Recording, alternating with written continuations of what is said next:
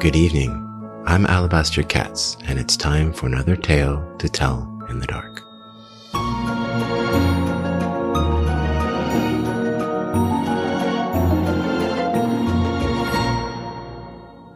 Welcome to the show. Tonight is a good night for screaming names into the dark, and although a name can seem unimportant, we shouldn't forget that they all carry meaning, even though it may not be the one we wanted. And that brings us to tonight's story, the idea that a name can be both a blessing and a curse, and that even a monster is not immune to its power. So join me as we slip into the sad and the strange and learn about a monster who fell in love with a boy and of the name she was given. Once again, it's time to grab a drink, dim the lights, and hold hands with the presence next to you. The show's about to begin.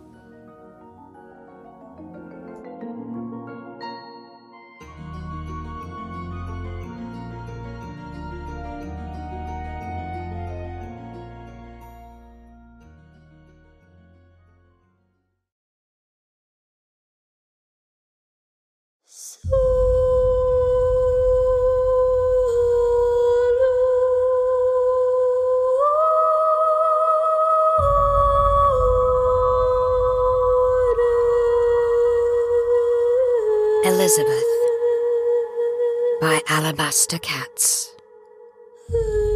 I once met a boy who wasn't afraid of monsters.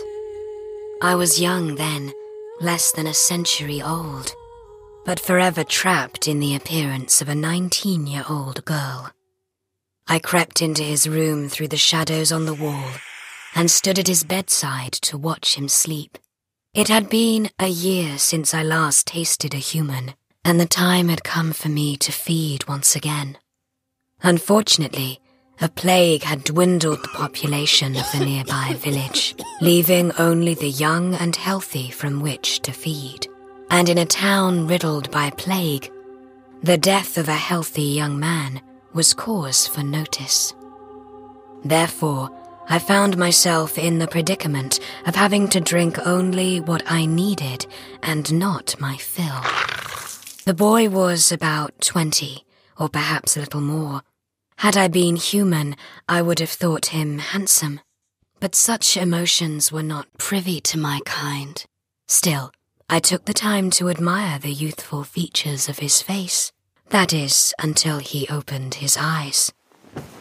"Who are you?" he asked with a start. I leaned closer, tempting him to look down the neckline of my emerald dress. A vision, drawn to you by the music of your innermost desires. Will you dance with me? He pushed himself away, more out of confusion than fear. "Are you a vampire?" It was a common misconception, one which had irritated me for almost 100 years. Although it was true I drank blood, vampires were deceased humans infected with a contagion. I, however, was a fairy, thus magical in nature and able to control my thirst.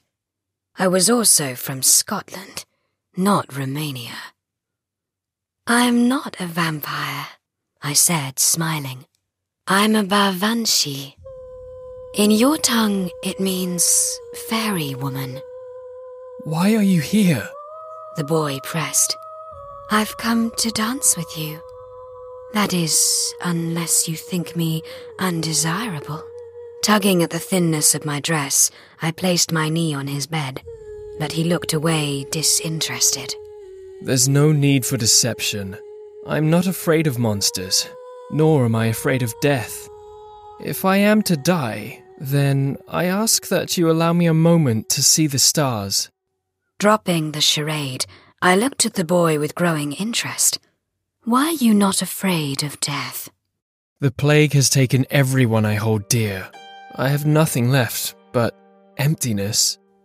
"Then why the stars?" The boy looked at the sky through his bedroom window.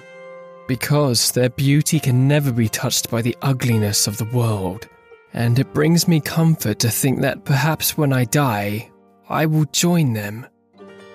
I had never heard a human speak of the stars in such a way. To them, the night was something to be feared, yet here was a human who saw beauty in the darkness. I am moved by your words, boy. My kind believes that the night and all who live beneath her are beautiful. Perhaps the ugliness you see is only in the light. Only in the light? He said with interest.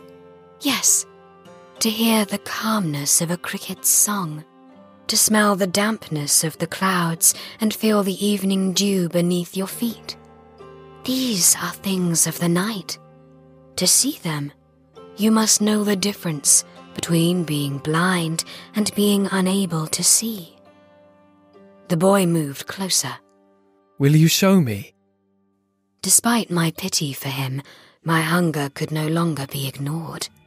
No, the hour is late and I must feed. You have been kind to me, boy. Therefore I will leave you unharmed and seek my meal elsewhere. Farewell. Then I turned to step into the shadows, and he grabbed my hand. Wait, please stay. The warmth of his blood pulsed against my skin, and I snarled. Do not mistake my mercy as everlasting. I am hungry, and the scent of your blood does little to improve my mood. Then perhaps we could come to an arrangement. Releasing my hand, he raised his arm and offered it to me. You may drink my blood here, in secret. In return, I only ask that you visit me each night so that we may talk. I gave the boy a dubious look.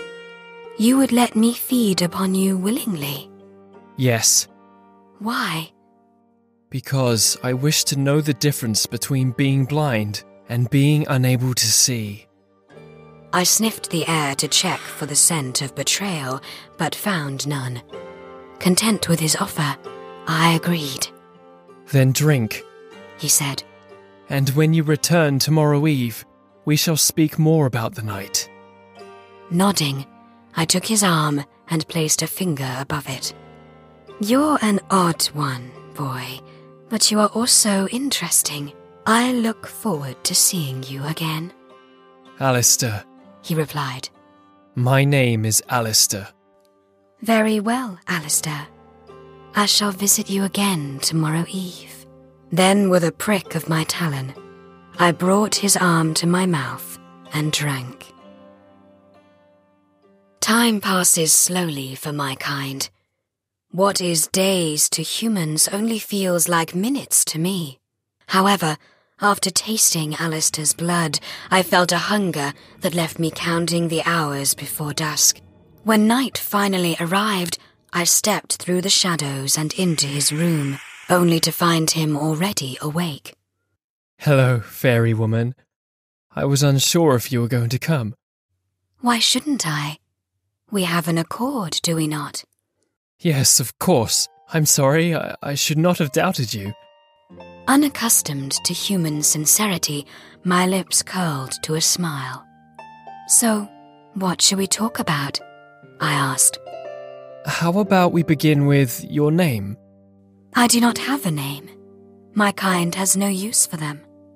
A name is much more important than just being useful, he retorted. And for what purpose does a name have other than to identify oneself? It allows others the opportunity to remember you. I grinned and let my dress slide off my shoulder. Am I so quickly forgotten? No quicker than the seasons change, he said, blushing. But it would be nice to call you by a name, even if only in my thoughts. Would you allow me to give you one? I paused to consider his request. An interesting offer, Alistair. Very well, you may give me a name, and I, in turn, will respond to it. Alistair furrowed his brow with feigned concentration. How about Berta? He grinned. Absolutely not. I will not be named after the croak of a frog. I thought names didn't matter to your kind. They do not. But if I'm going to be addressed, it's not going to be to the sound of a toad. Very well. I will consider something more suitable for a fairy. Yes, please. Alistair's gaze drifted up to the stars, and he fell quiet. Then he looked at me and smiled. There is a name that I like. I always thought it rather enchanting, but never knew anyone to have had it. Why, Alistair, I said teasingly, do you find me enchanting? I would be a fool not to. I smiled. So out with it then. What name will you give me? Elizabeth, he said. The name sounded of fireflies buzzing over a meadow. I could smell the wildflowers that had closed their petals under the moonlight and feel the evening breeze rustling through the grass. I was surprised that humans could create a word that captured such beauty, let alone something a fairy could feel. It's beautiful, I said. befitting a fairy, he added. For the rest of the night, we talked. Alistair asked many questions about my kind. Where do we live? What do we all look like? How much blood can I drink? He didn't shy away from the more gruesome aspects of my nature, which was something I appreciated. I also asked questions about him, and was surprised to find that he spoke of things that other humans ignored. He explained how he enjoyed watching the rain trickle down his window, and how he listened for the silence between each breath of the wind. These were things my kind understood. They were important things to spend a lifetime pondering, but for humans, they were nothing more than a moment to go unnoticed. He also told me about his childhood, and how he was ridiculed for wanting to know how to talk to spiders. At this, I felt twigs snapping and rocks cracking as I made a mental note to pay his tormentors a visit. The more he spoke, the more I wanted to listen. It was only when he saw me look to the horizon that he stopped. "Do you fear the sunlight?"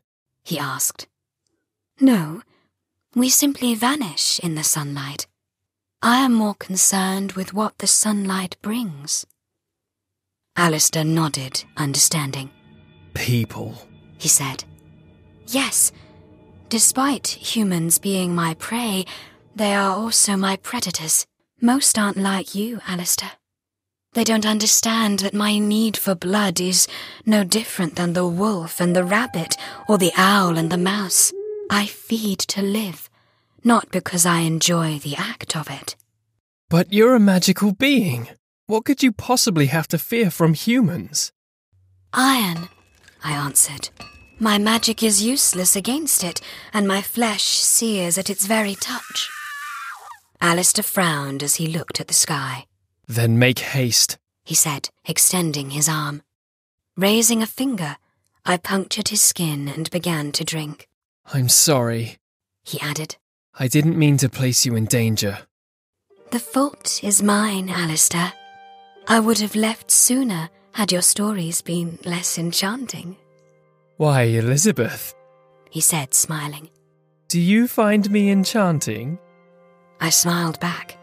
I'd be a fool not to. Alistair blushed. "Tomorrow Eve, then?" Tomorrow Eve. Then I stepped into the shadows and vanished into the night. Nights became weeks as Alistair and I continued to meet. We had grown fond of each other's company and gradually spoke of deeper things. I spoke to him about what it was like to feel the night, and the thrill of running naked beneath the stars. His blood had also grown sweeter with each taste. I didn't know which human emotion caused it, but unlike the bitterness of fear, this had an intoxicating effect, leaving me eager to taste him again and anxious when I couldn't. "So what happened next?" asked Alistair. I asked if he knew how to make a troll stew. "And did he?" In a way. "So how did you escape?" I asked him to wait while I fetched the ingredients. "And he just sat there?" For 3 days. Trolls aren't very bright, "I wish I could have seen that," said Alistair. Catching my breath, I smiled as an idea crept into my thoughts. "Come with me," I said. "I'd like to show you something." Where are we going? I took his hand. Into the night, then whisked him out of the window. We soared into the air, a pair of ravens darting through clouds and gliding over fields.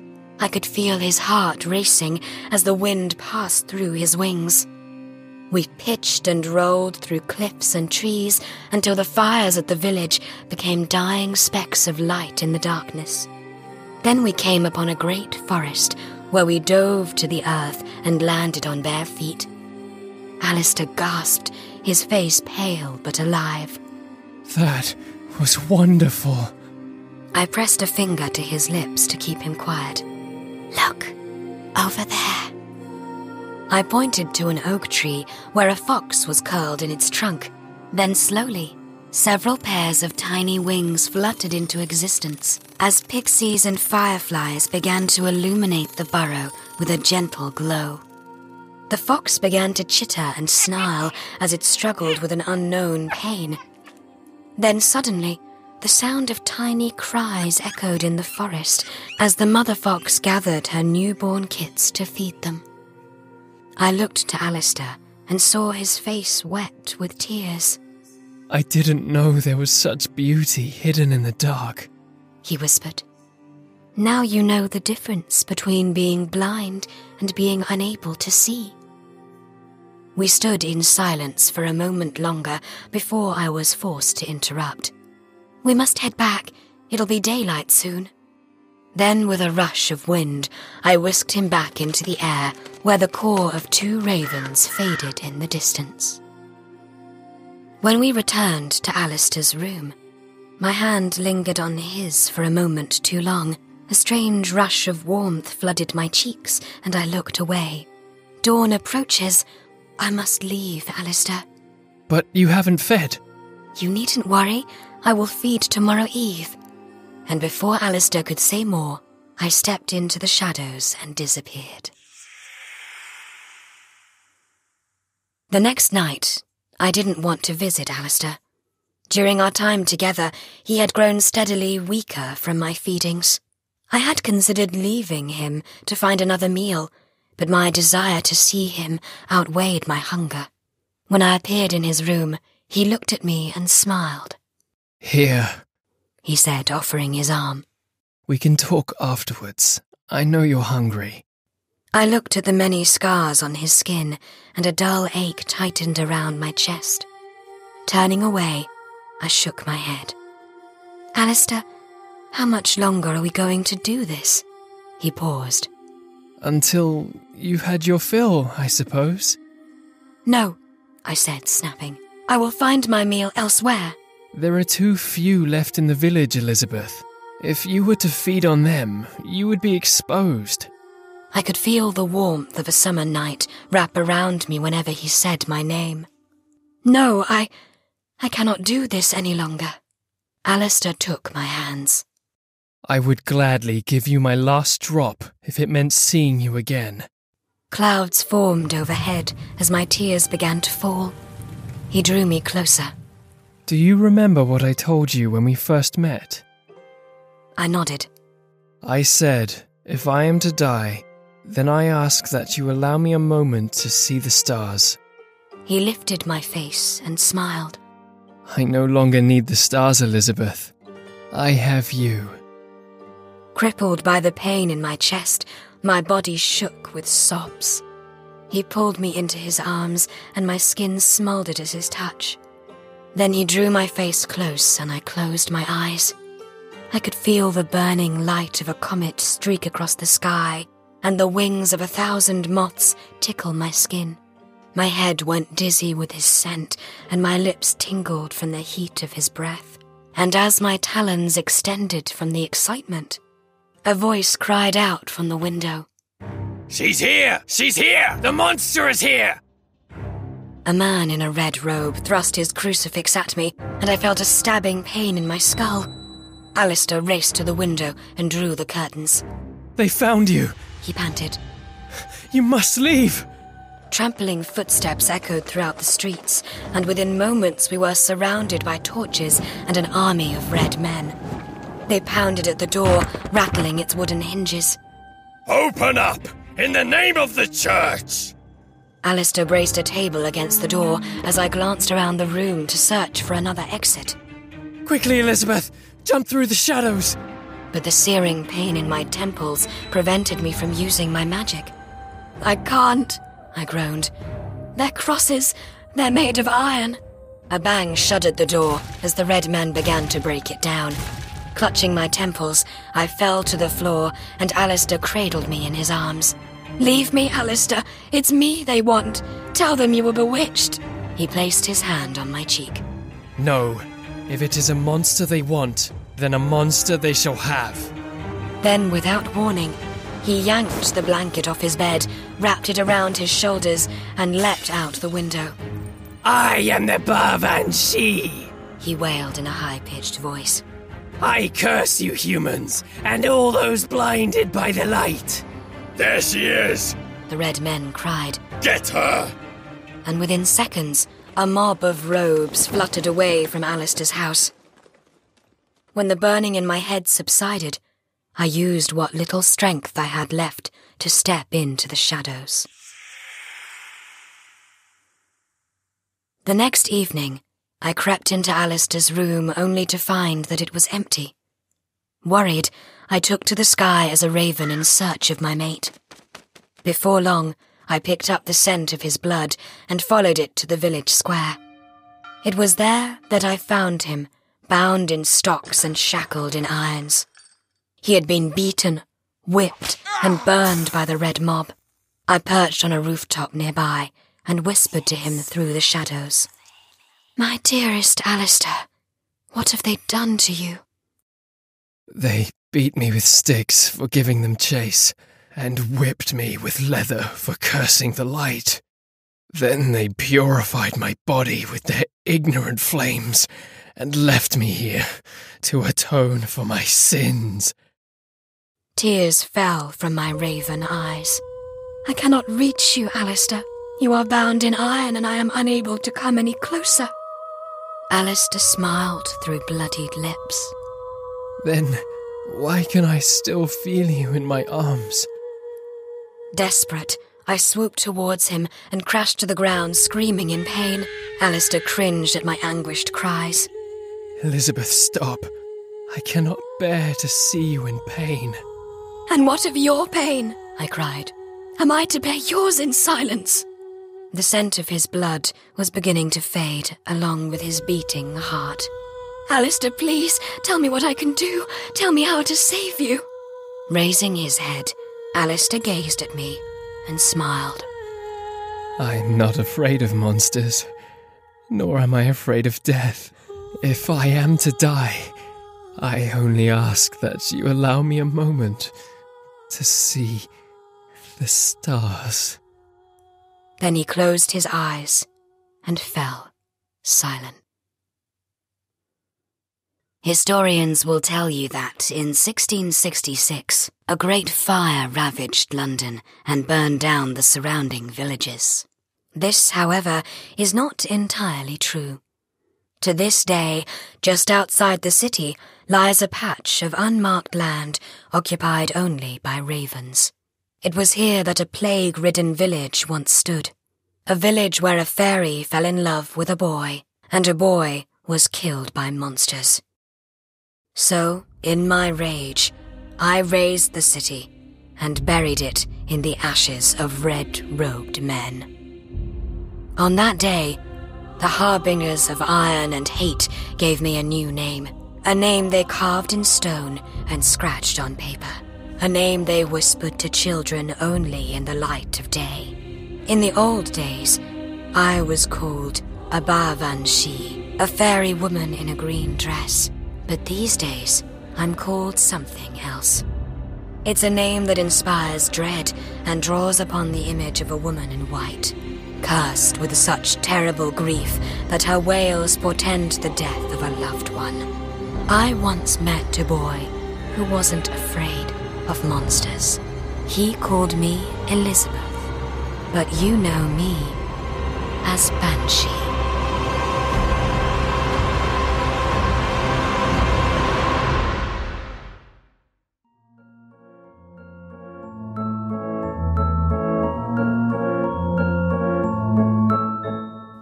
That concludes our show for the evening.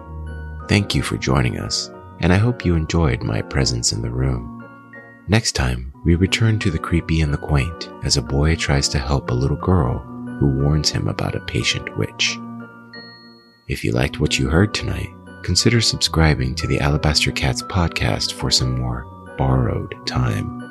There's always room for another body to fill the shadows. Once again, thank you for joining us. I'm Alabaster Catz, and remember, the best stories are the ones we tell in the dark. Special thanks to tonight's voice talent, Nora, for her role as Elizabeth, and Tyviern Sussex for his role as Alistair and the Red Men.